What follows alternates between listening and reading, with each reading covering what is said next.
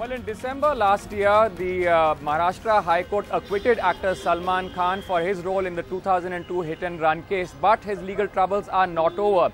The Supreme Court has started hearing that case because Maharashtra has appealed against his acquittal. In fact, the lawyer, the Attorney General who appeared on behalf of Maharashtra, actually calling it a travesty of justice. Bollywood actor Salman Khan facing a strong legal battle in India's top court. Less than 2 months after being acquitted by the Bombay High Court in the 2002 hit-and-run case, the Maharashtra government, today opposing his acquittal, told the Supreme Court that his acquittal was a travesty of justice. Attorney General Mukul Rohatgi, appearing for Maharashtra, described the High Court order acquitting Salman Khan as perverse and told the court Salman Khan had consumed alcohol on the night of the accident and was driving the SUV which crashed into a pavement, killing one person and injuring 4 others.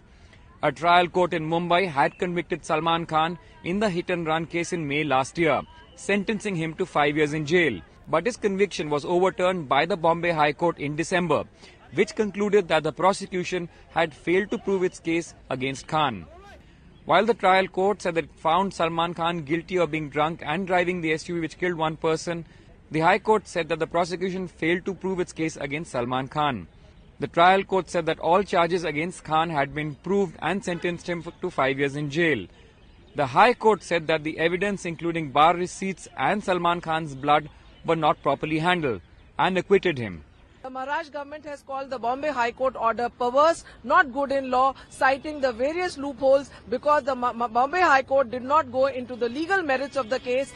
The Attorney General also reminded the court of the Sanjeev Nanda and Pereira hit-and-run case, saying that there was an alarming rise in such incidents across the country.